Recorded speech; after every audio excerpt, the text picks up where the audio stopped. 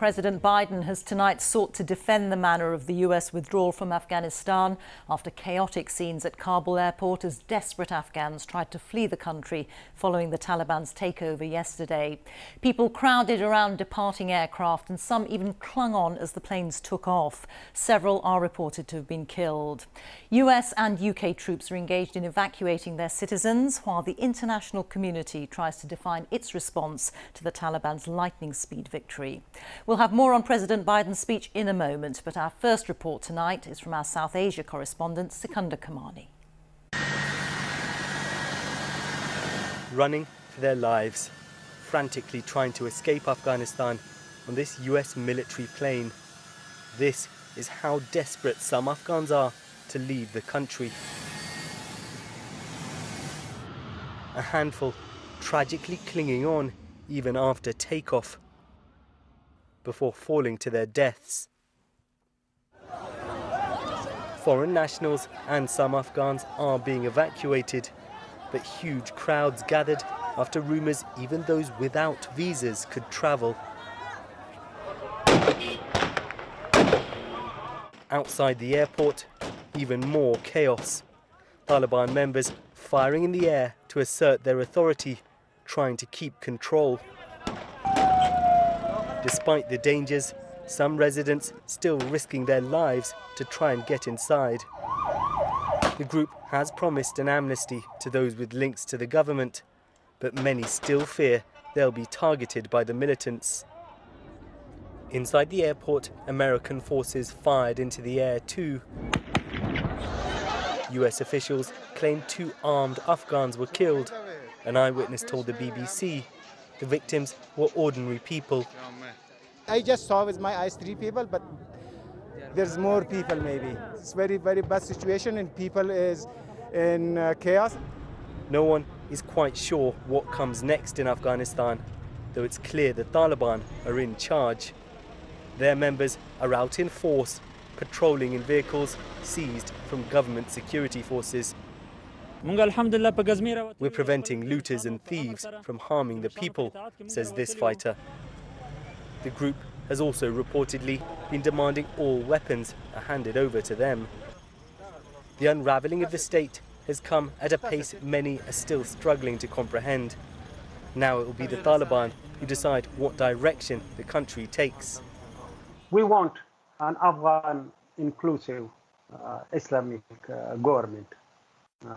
So by that we mean all other Afghans have also participation in that government. So of course that need a little bit time and deliberation and talks. The terror and panic at the airport today, an awful ending to 2 decades of international efforts to rebuild this country. For all its fractures and rampant corruption, Afghanistan had also seen fragile progress.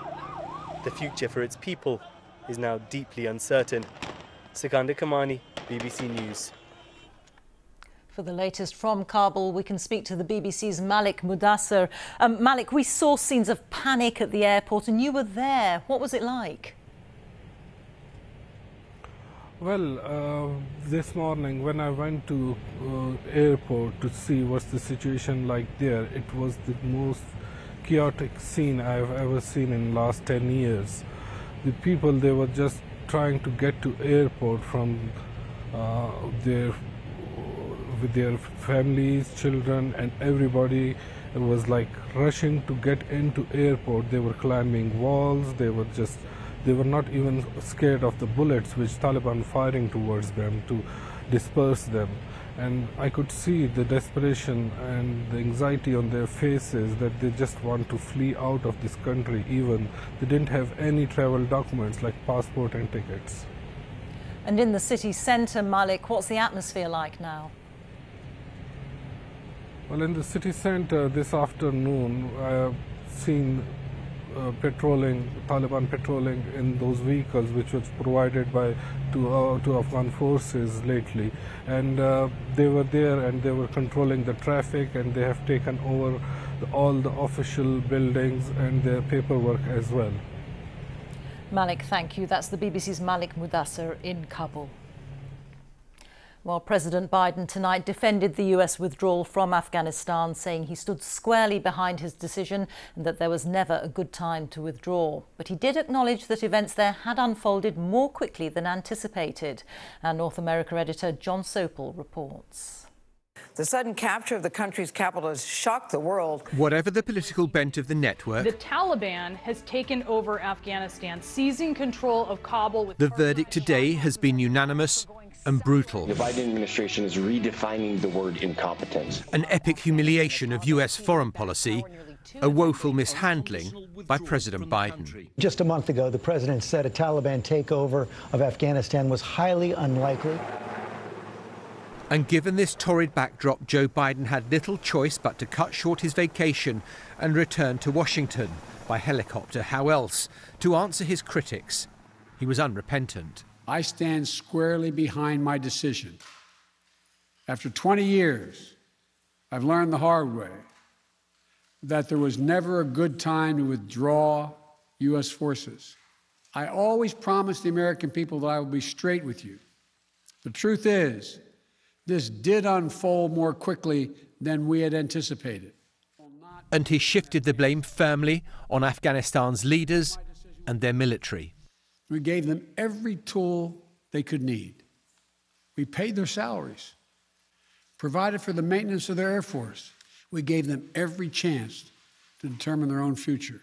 And then he posed this question. So I'm left again to ask of those who argue that we should stay. How many more generations of America's daughters and sons would you have me send to fight Afghanistan's civil war? The hurried evacuation of the US embassy caught everyone by surprise and has unleashed a torrent of criticism.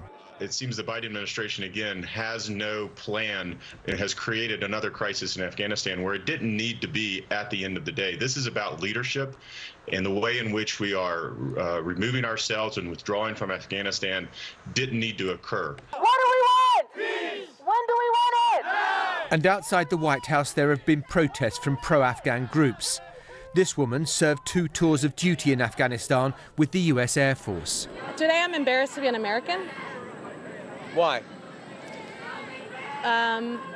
Because we pretended to be allies with these people and then we just left lambs to the slaughter. It's immoral. Our drawdown was irresponsible and immoral. And America's better than this. And the anguish is deep among former Afghan nationals. They don't care anymore about Afghanistan. We are not as important as we were back in 2000. That's the reason we are here. We are here in order to speak up for the women who worked for the United States. In Herat today, near the Iranian border, life is carrying on with an air of normality. But what will this city and the country feel like in a few months' time with the Taliban back in charge? Will it be 2001 all over again? Jon Sopel, BBC News, Washington. It's 20 years since the Taliban was toppled by the US, who blamed them after 9/11 for harbouring Osama bin Laden and other al-Qaeda figures. The Taliban say they have changed since last being in power. Back then, they established Sharia law and denied rights to women. Our chief international correspondent Lyse Doucet looks now at how the Taliban is likely to govern this time and how the world might engage with them. Step by step, a return to rule. Ever since the Taliban signed a deal last year with the US, their old enemy, they've been emboldened. Moments like this started to raise their international profile, and recent months saw their flags hoisted on the ground.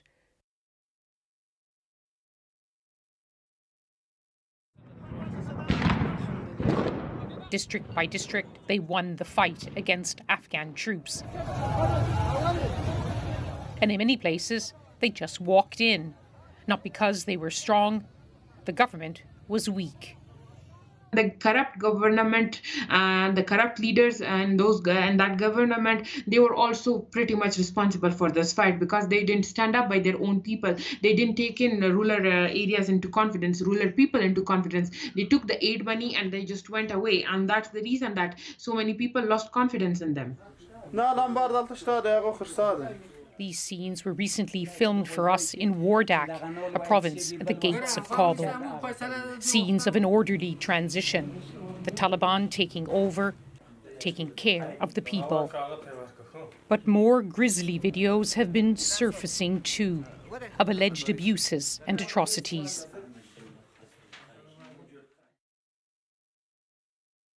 What do you say now to those who fear the return of the Taliban? They should not fear. They should not fear, because the government which will come after this, it will be acceptable to all Afghans.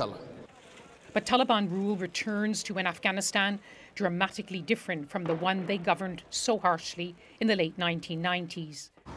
We've reported on the change, however imperfect and incomplete, over the past 2 decades. No one expecting their lives could be so suddenly shattered. Afghans, especially women, now fearing they will lose everything they gained. I'm speaking for millions of Afghan girls and women who are about to lose their freedom to go to school, to work, and to participate in the political, economic, and social life of the country.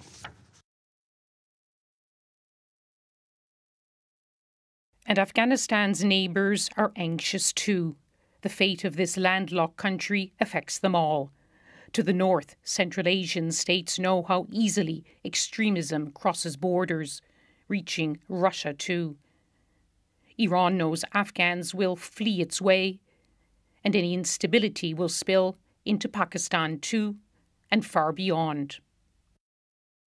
So many people have become internally displaced in Afghanistan. So many are becoming refugees. So we actually need immediate help and assistance for them.